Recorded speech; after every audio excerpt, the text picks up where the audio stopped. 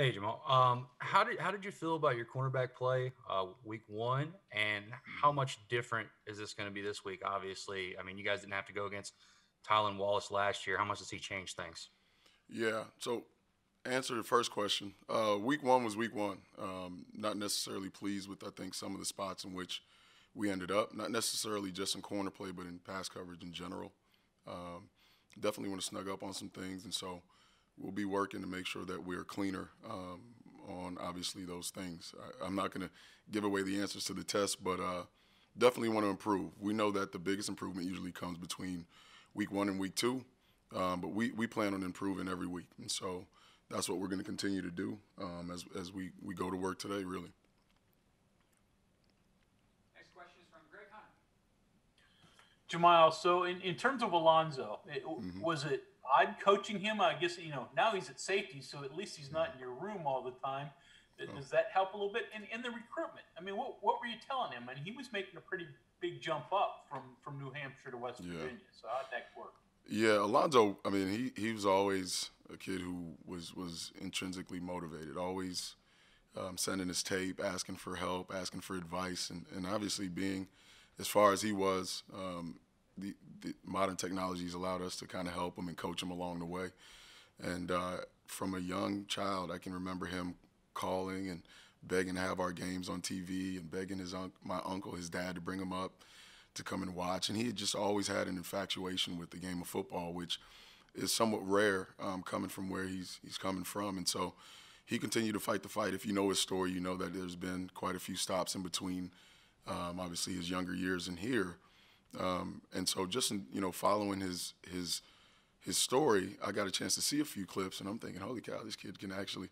He doesn't just have the last name, but he can actually go. And he obviously had some displeasure in what was going on at the place in which he was at, and decided to leave that situation. And we were fortunate enough to have him, and he's worked his butt off, not just when he got here, but even prior to get to this spot. And so it's pretty cool to see. In terms of coaching him, I can't take credit for that. Obviously, schematically, we talked through some things. Coach Wright's done a great job with him, and it's pretty cool to be able to turn a family member loose to what I consider another family member and have him work his magic. And so those two have done well. Hopefully, they continue to get better as the season goes on. Next question is from John Antonic.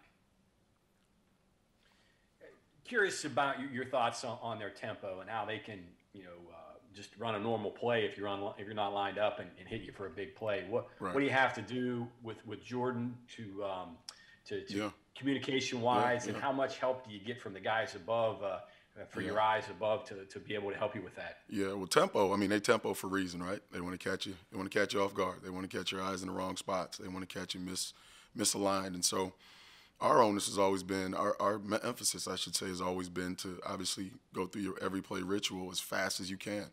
That means get the call, right, and get aligned, know your assignment, get your eyes and your keys, and play ball. And so, although that seemed very simple, right, and the air conditioned, and you and we got this big old screen in front of me and the nice lights and all, that can go awry when it's in a tempo situation within a live football game.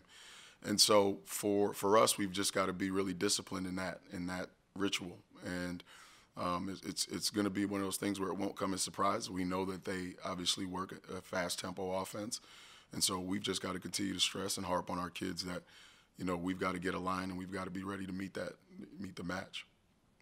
Curious, is it identifying a personnel a part of that component of that too? Getting ready? Absolutely. I mean, the change in personnel actually helps you because the ref stands over the ball, which slows it down.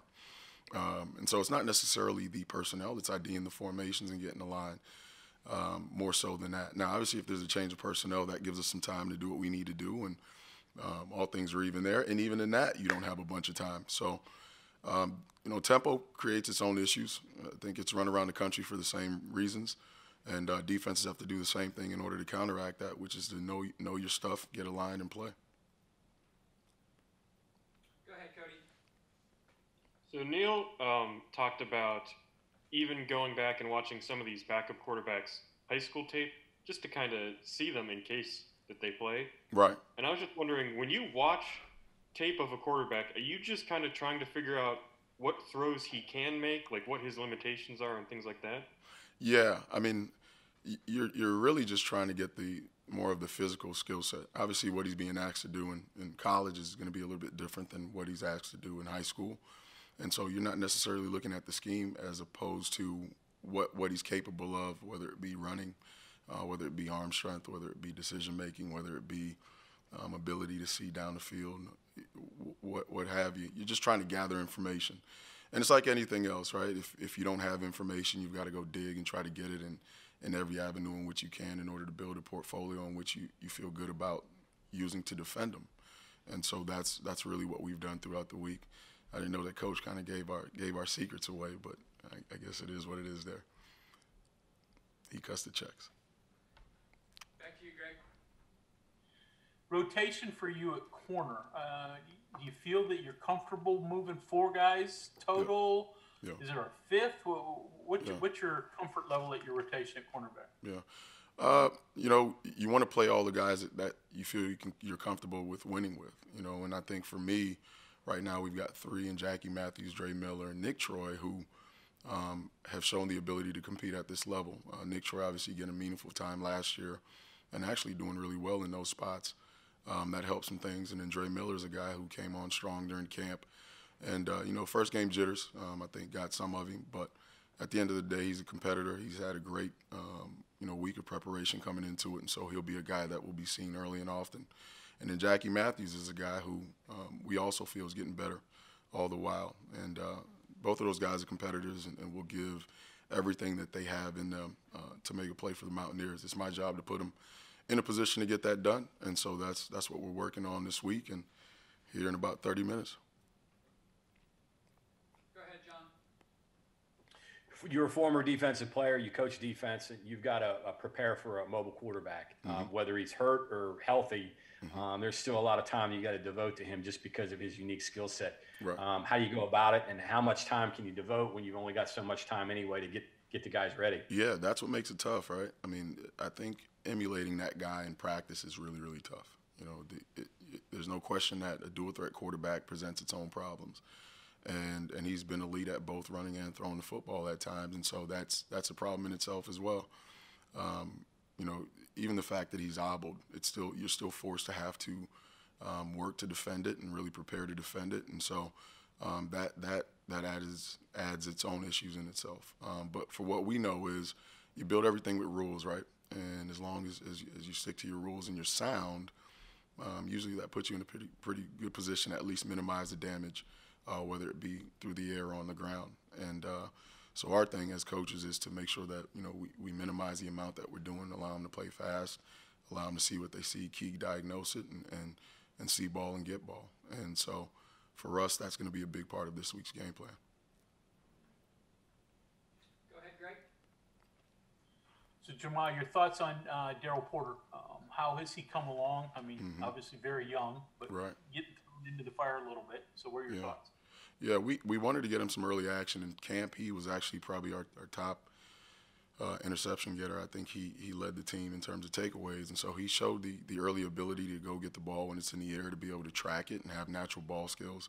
Like any other freshman, there's still some development that's there, that's needed. He continues to develop himself. I will say that I do feel he's come along probably a lot faster than most freshman cornerbacks I've had, and is really a sharp kid, very cerebral, never too high, never too low, and somewhat of a sponge in a sense. And so we're excited about him for the near future. He'll be a guy that you may possibly see as well. He's got to have a great week of preparation, and he obviously knows that, and he's worked his ass off to get it done.